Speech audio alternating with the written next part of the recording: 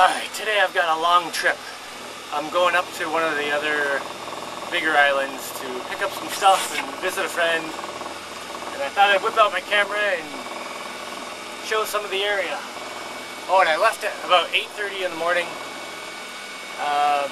That was a few minutes ago. So I'm going at maybe 2/3 speed right now because the sun's still kind of low in the sky.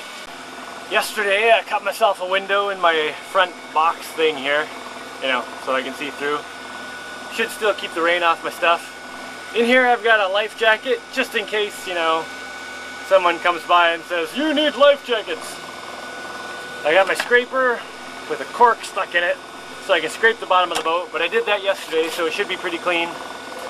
And I also put little ridges on the fronts of my pontoons there so I can put boards across that whole front part.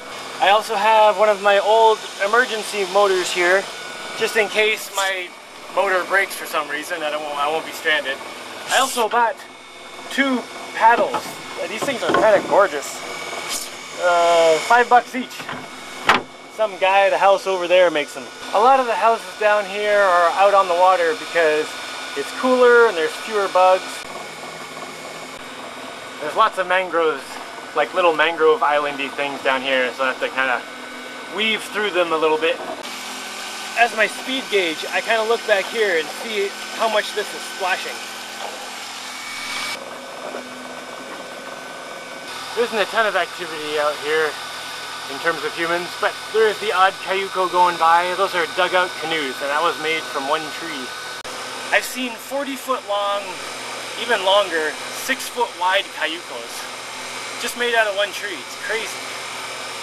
Ah, this is when it would be great to have my tiltable solar panels set up already, because the sun's up there, about 45 degrees. For food, I brought 2 bananas I yanked off a tree this morning, and some crackers and some water.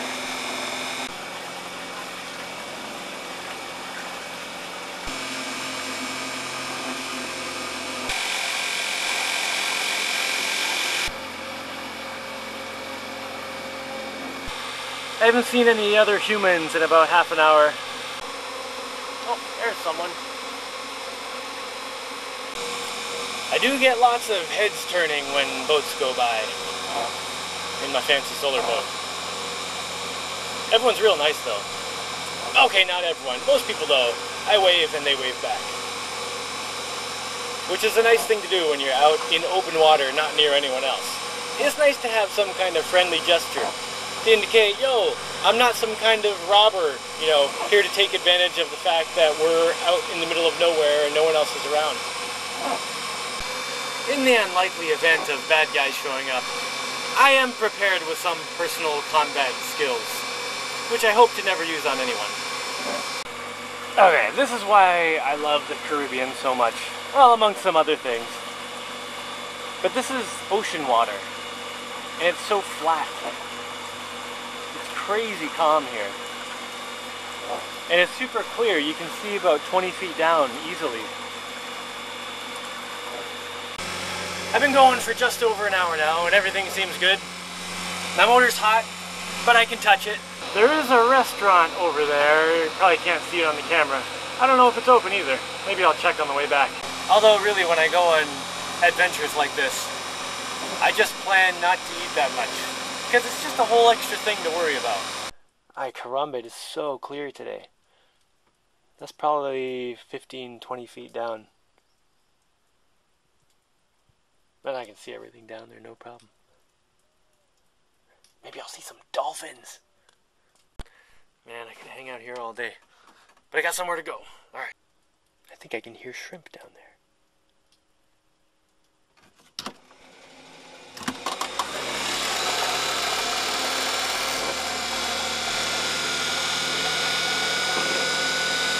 I disconnected one of my solar panels because all 7 slightly overpowers the motor.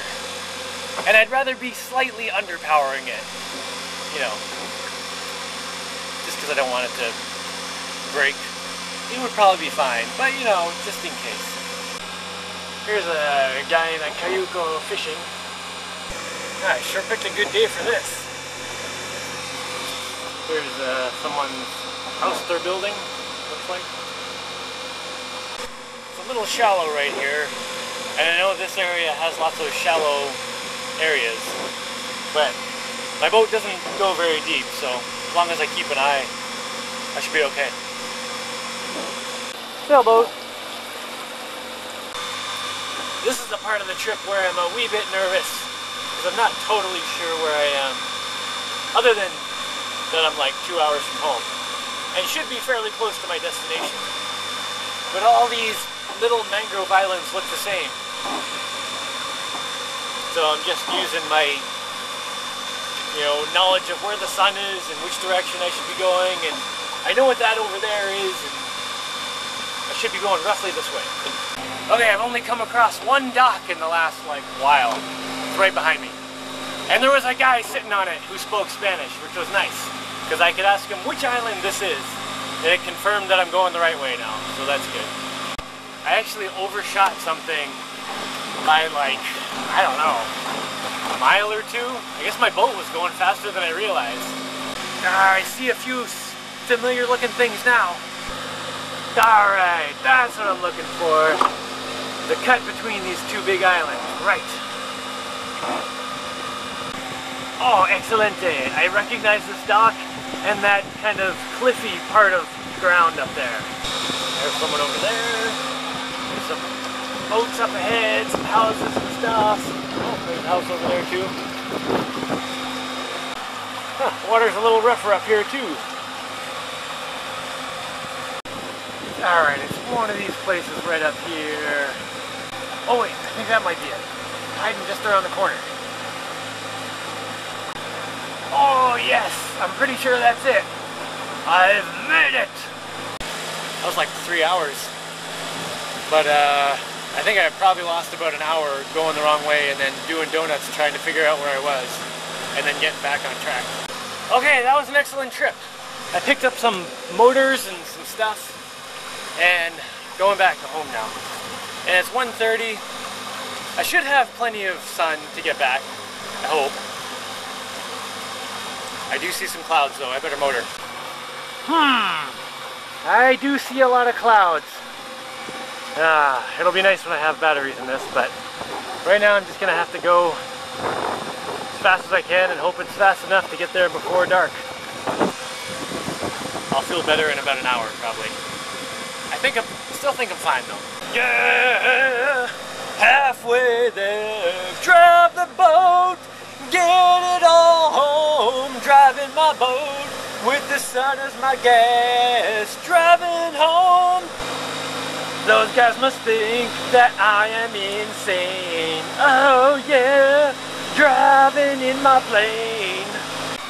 Alright, no getting lost on the way home. I should be able to see my destination soon because the island I'm looking for is taller than everything else way over there. That's it. The tall bump way on the horizon. Yeah, that little tiny tall bump way over there. That's what I'm looking for. Oh, and while I was there, they fed me lunch. Chicken and rice and plantains, and there were cookies. I need a hero made out of a boat. And you gotta be strong, and you gotta be fast, and you really gotta float. Hey, that's it. Dead ahead, Captain. Driving in my boat. Driving, I better stay afloat.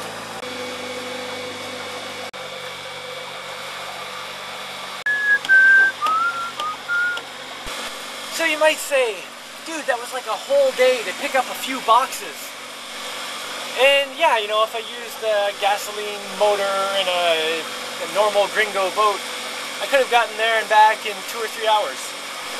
But the thing is, that would have cost money. And this way it doesn't cost money. And when you don't need money to do things, the world looks different. Life is different. Like, I can spend 3 hours going there, stop, go fishing, look at some stuff, get lost, and then spend another 2 hours driving back home and just enjoy the entire trip. Because I'm not rushing back to some job. The trip isn't something I'm just trying to rush through and get over as quickly as possible. It is life, like that's the thing. When you're always rushing around chasing dollars, you miss out on so much of the journey. Take me home tonight, I don't wanna get stuck in the smelly dark. Also, during my trip, I discovered a couple things. One, I want a longer handle for my thing. I think I'll just get a piece of pipe and stuff it on there. Two, my paddles, if I stick one here, it makes an excellent seat. And I can put a foot out on here and sit on my paddle and lean against this thing back here. And it's like some kind of excellent lounge chair. And I'm just like blowing in the wind. Oh, a few more houses down.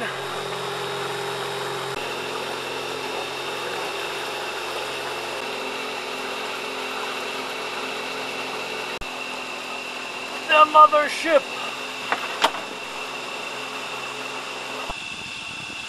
Yeah, back that fool up.